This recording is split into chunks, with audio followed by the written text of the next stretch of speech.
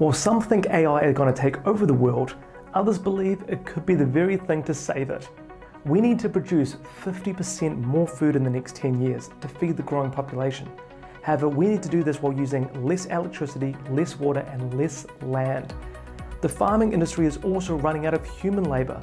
We have 50% less farmers now than we did 10 years ago. Research is showing us time and time again that as life becomes easier, less people want outside manual work. All these reasons and more are why I believe that AI and robotics is critical. So, without further ado, here are the 7 top AI and ag tech that I believe are going to change our world. Here we go. Number 7 is drone seed. These drones are linked to an AI system which intelligently scan the land to find the most strategic places to plant for maximum and continual growth. The system uses seeds in an eggshell covered in fertilizer. Once penetrating the ground, it has a 90+% chance of growing. The idea was taken from nature, how a bird would eat fruit and poop out the seed covered in their natural fertilizer. This allows it to have the best chance for growth and for the seed to take root. Drone seed can dispatch up to 6 drones at once, and they can do the work of up to 25 people. Not only are they more efficient, they can work 24/7 and get to very remote areas. Once scanning the area and planting, they come back later to see the growth and measure it according to previous plant experiments.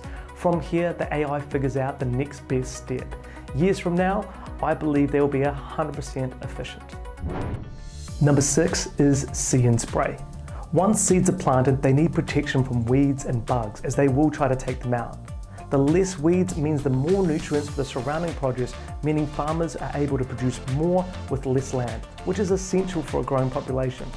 John Deere's see and spray devices use advanced AI technology to not only target weeds, but also spray them accordingly. They can reduce weeds by up to 50% in one spray and use up to 95% less weed killer than traditional methods, making it far greener for the planet.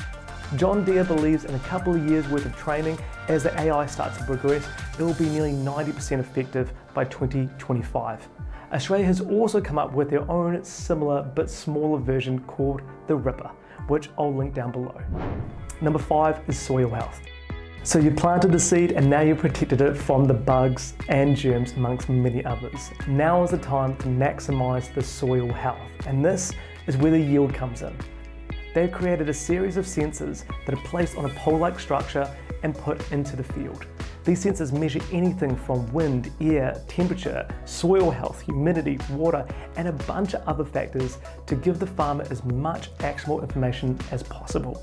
With this information, they can know whether or not one field needs more water or fertilizer, or whether or not we should back off, or whether or not we should bring the yield in closer and dispatch more produce more immediately. The yield is hooked up into a system called Microsoft Artificial Intelligence, which means it can track previous returns according to the farmer's previous interventions and give better advice every single interaction. These sensors are going to help maximize farms and bring them into the 21st century, increasing the yield and the cash flow of your everyday farmer. Number 4 is vertical farming. What if instead of growing plants outside, we started growing them inside?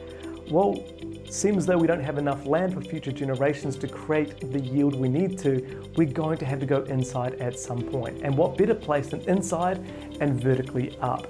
Everything in these farms is measured, and the growers look more like scientists than farmers. Because the area is so closely controlled, AI can now measure the effects of soil, light, oxygen, and around 20 other factors in the growth potential and its effect in the lifespan of these plants. The learning from AI have already increased it by up to 10 times, but not only that, they're also creating healthier fruits and vegetables. In some cases, 40% more vitamins are found in food that is produced in vertical farms or controlled environments. We've actually done another video on vertical farming, and I'll link that down below. Number 3 is harvesting. So the seeds are being planted, the weeds are being dealt with, and the soil is now maximized for maximum production. Now is the time to harvest our produce. Some harvests are all year round, while others are only a month, and in some cases are only a couple of days. When some produce needs to be picked up, it needs to be picked up all at the same time.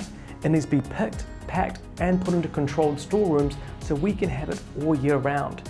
Now, we need a lot of work in a very short amount of time, and this is where AI pickers really come into play. AI harvesting can quickly identify the best fruit that needs to be picked right now. From there, it's going to reach out via maybe a robotic arm, hand, suction cap, or even some vacuums. I actually saw even drones that can go around and pick them straight off the tree like little birds. In an age when we have less human labor than ever before, these machines may be our solution. They can run 24/7 and in a lot of cases cause far less damage to produce than many human pickers. AI very much might be the only solution we have. Number 2 is storage optimization.